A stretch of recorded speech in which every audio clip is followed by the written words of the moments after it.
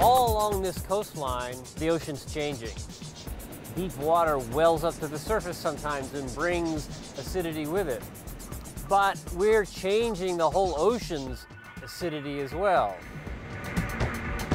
Are the changes that we're imposing on the oceans going to be so big that the organisms that live here cannot deal with them?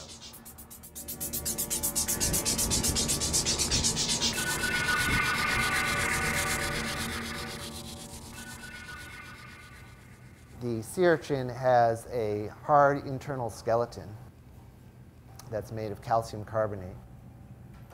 And organisms that make shells or skeletons of calcium carbonate are particularly sensitive to ocean acidification. As carbon dioxide is increasing in the atmosphere, some of that carbon dioxide is being absorbed by the oceans. And as carbon dioxide is absorbed by the oceans, it makes it more acidic. What's unique about this experiment is that we're going to start with the egg, and we're going to follow the larvae all the way to where it makes a tiny little sea urchin. And we're going to study it from the outside, how they look and how they grow, and the inside, the genes that are used to make these structures, the kinds of genetic mechanisms that might be interfered with by ocean chemistry in the future. That the combination of the outside and the inside look makes these experiments so different. Once the urchins spawn, the fertilized embryos develop into these free-swimming larvae that spend 40 to 50 days swimming around out in the open ocean, in the plankton, feeding on algae. You can see that the arms of the sea urchin larvae are supported by these long skeletal rods. And those skeletal rods have a big effect on how well it swims and how well it feeds.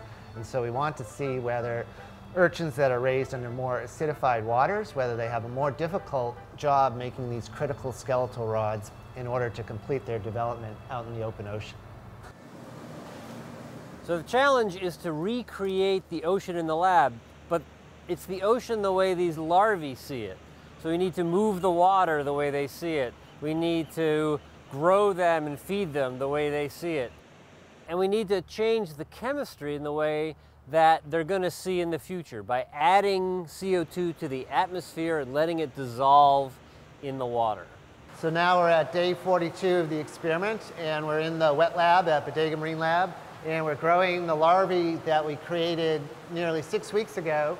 And into each of these sealed boxes, we're pumping gas that has a different level of carbon dioxide. We're stirring each jar with a paddle that's attached to a motor that slowly pulls the paddles back and forth, and that stirs the larvae in the jar, keeps them well mixed in that turbulent environment, and that matches the natural environment that they would see out in the ocean. So some of these boxes have carbon dioxide concentrations that match the current conditions that we see in the atmosphere today, and some of these boxes, like this one, have carbon dioxide at an elevated level that's predicted to occur sometime during this century. This culture jar, for example, is from the Oregon coast. This jar here has larvae that originally came from the Bodega area, from Northern California. Some of these other jars are from Southern California. So in addition to seeing whether these sea urchins are sensitive to acidified water, we're also seeing whether different populations of urchins vary in their sensitivity to ocean acidification. Experiments we're doing right now haven't been done before. Most of the studies on sea urchin larvae have been short-term experiments where urchins have been raised under elevated carbon dioxide for maybe just a week or so.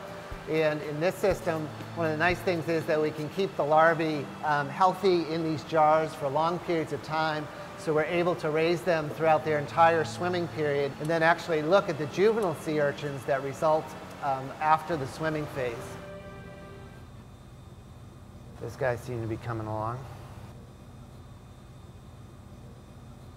So here we're looking at a small juvenile sea urchin.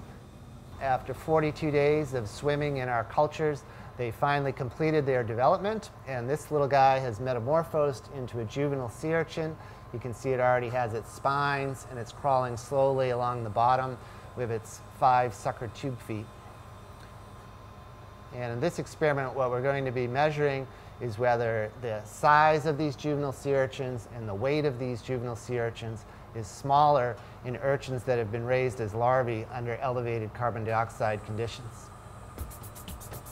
The ocean isn't just a place that we take food out of, it's a place that regrows our food for us. It regrows whole ecosystems in the march of generations from one year to the other. It's that march of generations that we're really looking at in this experiment. Can the larvae survive? Can the parents of the future generation be expected to live into the next generation?